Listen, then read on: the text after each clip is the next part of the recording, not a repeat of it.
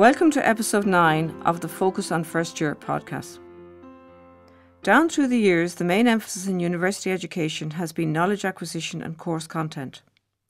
With the publication of the Deering Report in the UK in 1997 and Ireland's acceptance of the Bologna process in 1999, the emphasis in curriculum design and development moved away from being content-driven to being outcomes-based.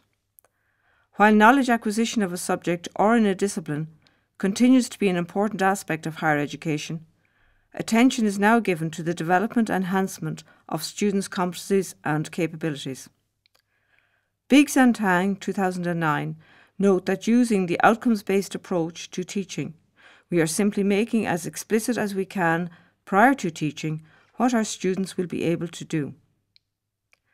Several factors influence student learning, such as prior experience, interest in the subject area, prior preparation, and of course assessment. Many students are grade-driven, and to promote deep learning among your student group, it is wise not to dismiss or ignore students' grade ambitions, but to build on them. This can be achieved by curriculum design based on the completion of a needs analysis, identifying current and desired learning conditions, leading to the articulation of desirable learning outcomes, which demand student engagement and input. Moon, 2002, defines learning outcomes as statements or indications of what students are expected to know, understand, or be able to do at the end of a learning period, and how the learning is to be demonstrated. Rubin and Maretell, 2009, classify learning outcomes as cognitive outcomes, skills outcomes, and affective outcomes. Cognitive outcomes refer to the acquisition of knowledge, declarative and procedural, both in terms of the quantity and the type of knowledge learned. Skills-based outcomes, sometimes called behaviour outcomes, involve the demonstration of technical or motor skills that learners had not previously held or demonstrated. Affective outcomes refer to students' attitudes or motivation, which will include learner confidence and self-efficacy. Light et al. 2009 set out the key differences between aims, objectives, and outcomes. Module aims are best thought of as general statements of educational intent, i.e., in terms of teaching, such as providing an introduction to accounting. Learning objectives are a more specific and concrete statement of what students are expected to learn. Students will study accounting principles. Learning outcomes are specific with observable and measurable statements of the learning achieved by students, i.e., students can prepare and analyse a firm's monthly accounts. Learning outcomes apply a standard of learning which is not under the control of the instructor, but which is subject to the whim of the learner.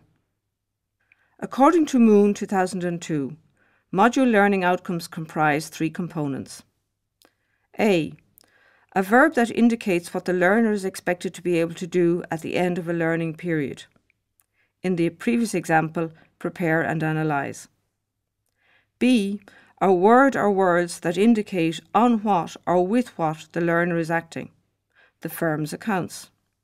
And C, a word or words that indicate the nature of the performance required as evidence that learning was achieved.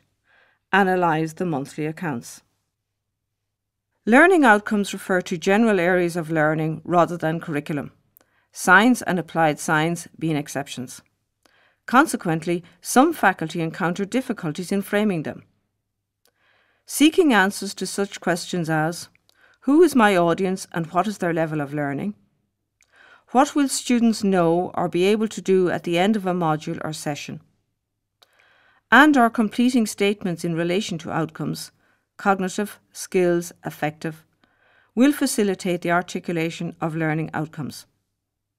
When writing learning outcomes, the use of action verbs which focus on student performance, analyse, describe, evaluate, communicate, is recommended.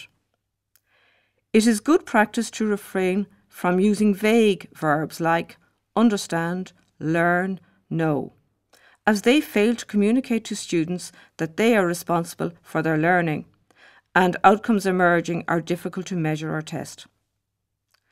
Bloom's taxonomy, 1956, which sets out levels of learning, Biggs 2003 Structure of the Observed Learning Outcomes, solo, or the Dublin descriptors are useful when identifying desirable outcomes according to complexity and level. Learning outcomes must be observable and testable, and there should be no more than 6 per session or module. Apart from shaping module or session content and assessment, learning outcomes are useful for students as they inform them as to what is expected of them in terms of learning. Learning outcomes provide students with a sense of the purpose of the module and how it contributes to programme outcomes. In addition, student learning achievements in terms of skills enhancement, knowledge acquired, etc., are also evident from learning outcomes. By setting out module learning outcomes, the coordinator can focus on what he or she wants students to achieve in terms of knowledge and skills at the end of a module or session. They also inform external stakeholders, professional bodies, employers, as to the knowledge and skills attained by graduates of a particular programme. This episode focused on learning outcomes, their formulation, role and key characteristics. Do you refer regularly to module learning outcomes during your teaching period? If you refer to them only during the first session, it is likely they are poorly formulated or irrelevant. Curriculum is more than knowledge components. It embraces student engagement in programme offerings. I trust you are convinced that to articulate appropriate module session outcomes, it is essential to put students at the centre.